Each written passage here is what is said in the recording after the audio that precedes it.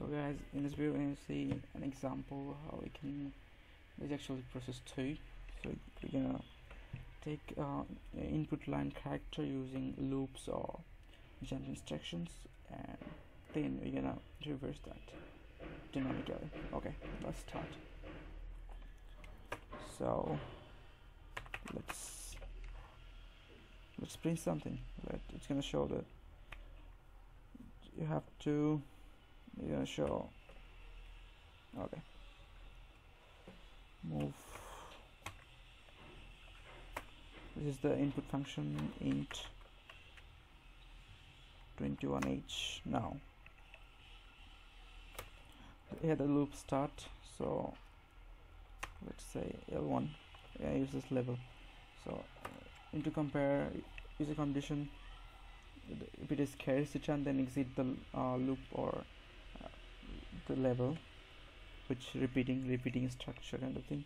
Okay, let's compare AL with 0DH, 0 carries return in hexadecimal table, which you all know. If it is true, equal to, it's gonna go to level 2. Let's initialize level 2. Okay, now otherwise what we'll do is push. So I'm going to tell how push works. Push X. So now we're gonna need something to just to count how many characters we're taking as input. So we're gonna use CX as count register. So initializing CX to 0. Okay, now basically you're incrementing CX each time we are reading a character.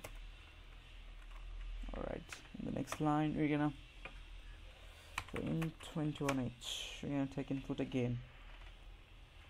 So, and we're gonna jump to level 1 until this condition is true.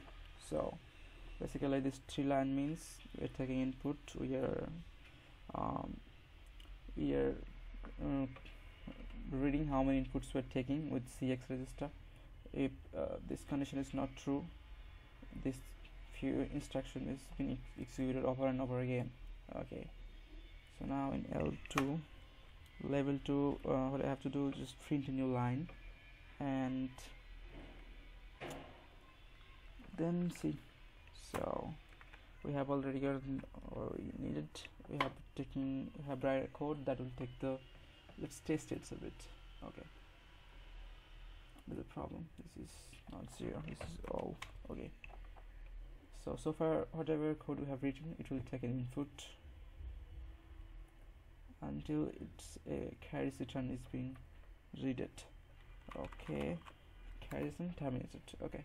Well, now we're gonna write the rest of the code in level 2. What we're gonna do is first of all we have to print a new line. Just print a new line as equal to true. Move DL 10 to DL int 21h. So I hope you know how to print new lines. Okay, now you have to just write 21h. Okay, or I have written it rather. Okay, now here we have to use a jump instruction to do it again and again. That is jump if xcx is equal to 0. If the value of x is equal to 0, it's gonna exit or terminate the program. Otherwise we're just gonna go into loop. We're calling it as top. This is loop, and the body of the loop works as is gonna pop dx in 21h and loop top. So loop gonna execute how many times? As many times as the input we're taking. That means we have initialized, we have counted the number of inputs in CX, and that initialized the counter register. So we can use it into loop.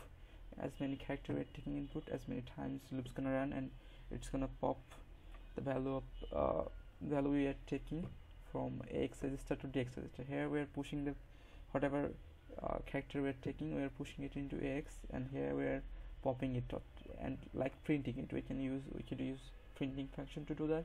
So we are using push and pop to do such kind of works. So let's run this. Okay, so if you say university, okay, that's how it works. Look like it's gonna reverse anything you want. As you can say, okay, reload again, and we're on Ariana Grande. Okay, that's how it works. Yeah, it's amazing, you know. So thank you guys. Bye. See you in the next video.